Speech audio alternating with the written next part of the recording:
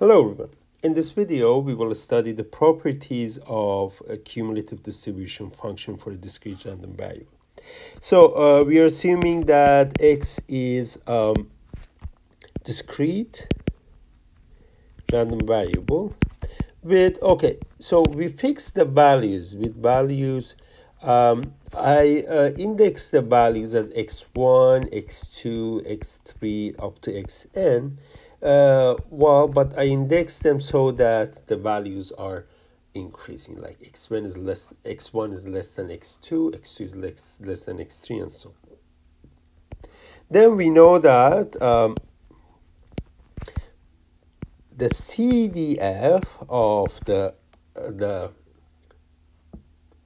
random variable x is defined by this probability of x being less than equal to x.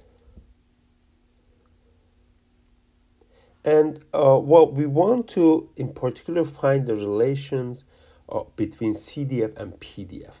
For example, let's start with f at x1.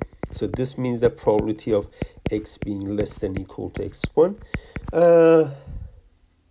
X, the only value of x which is less than equal to x1 is just x1 itself. So this is the same thing as writing x equals to x1, the probability of x equal to x1. But when it is equality, then you know that that is PDF of x. So in the first value, the value of x, the CDF and PDF gives us the same value. How about at x2? So probability of x is less than equal to x2. Well, there are two values less than equal to x2. X must be either x1 or x2.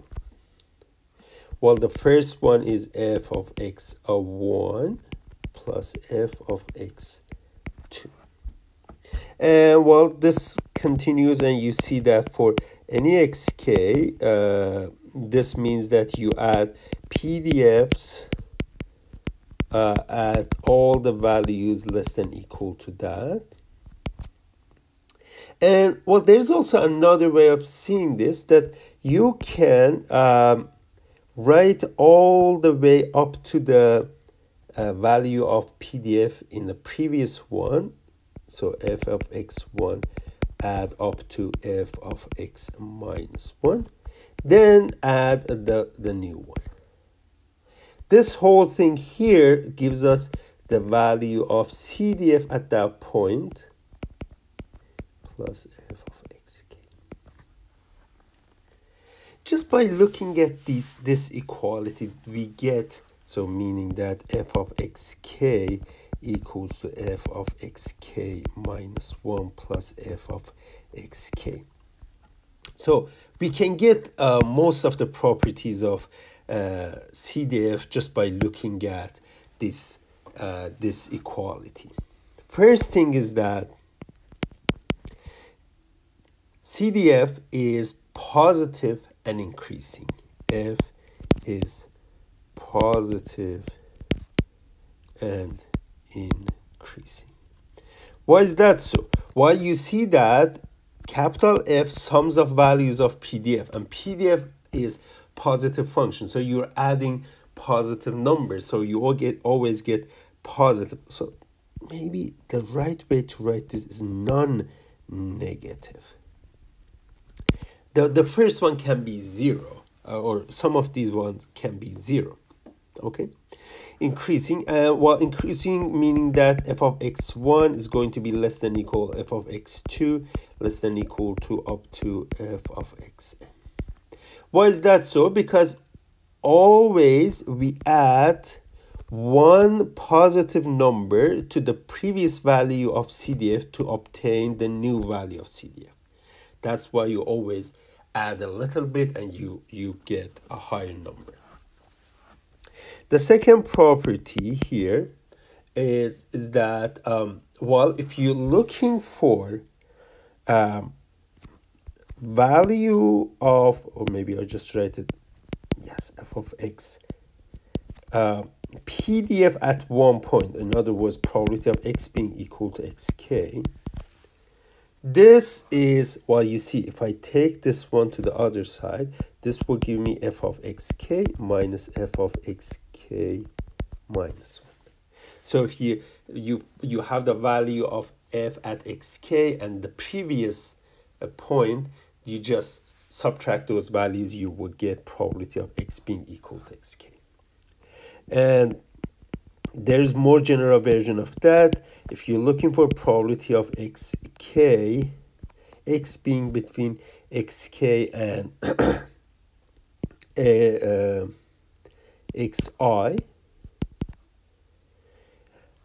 this is very important to note that this is positive. This is including xa. This is not including xk.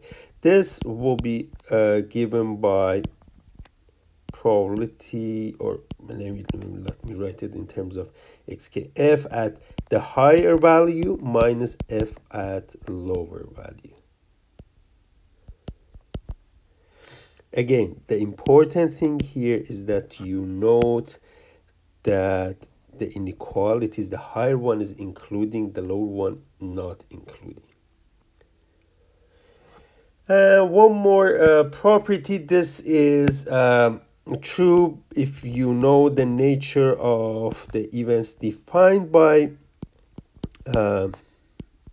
x. So if you're looking for probability of x being bigger than, strictly bigger than xi, this is the same thing as probability of x being less than equal to xi, the complement.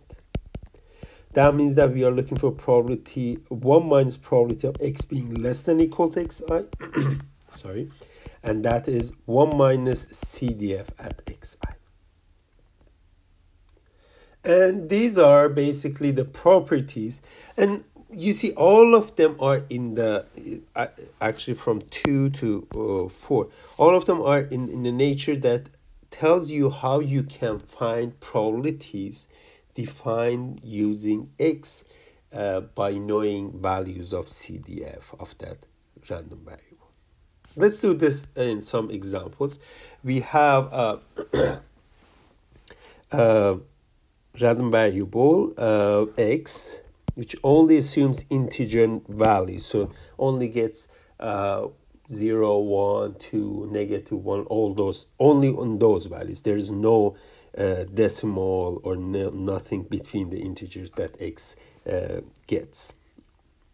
And these values for CDF are given. Now we are looking for probability of x being less than equal to 6. Just by definition, this is definition of f at 6. And f at 6 is given 0.63. Probability of x being strictly less than 6. So this is not now definition, because the definition always is less than equal. But note that the values of x are only on integer numbers. So 6, 5, 4, 7. So if you're looking for an event which includes all x's which are strictly less than 6, so it will mean that anything less than 6, which are values of x. So in that case, the event x less than 6 is the same thing as x less than equal to 5. In other words, we can find probability of x less than equal to 5. Now this is by definition, because it has less than equal, f at 5, and f at 5 is 0.55. How about probability of x being strictly bigger than 4? This is, we had the formula, but let me just write this. This is probability of x less than equal to 4 complement, and that's 1 minus probability of x less than equal to 4. This guy here is f at 4, so 1 minus f at 4. F at 4 is 0.35, and 1 minus that will give us 0.03. 0.65. Probability of x being less than or equal to 7 is strictly bigger than 2. So this is, if this is bigger than, less than equal, this is bigger than, then you can write f at 7 minus f at 2. That will give you the probability that you have. Oh, okay. So here, unfortunately, I don't have f at 2. So the most I can say here is that 0.8 minus f at 2. Well, whatever the value is, you can plug in and find the value. How about probability of x being equal to 5? Okay, so, well, this is f at 5, the PDF at 5, and PDF at any point is CDF at that point minus CDF at the previous one. CDF at 5 is 0.55. CDF at 4 is 0.35, and that will give me 0.2. So this is not given. And the last one, find f at 8 if f at 8 is 0.11. So this is PDF, this is CDF. Remember that f at any point is f at the previous point plus the CDF at that point.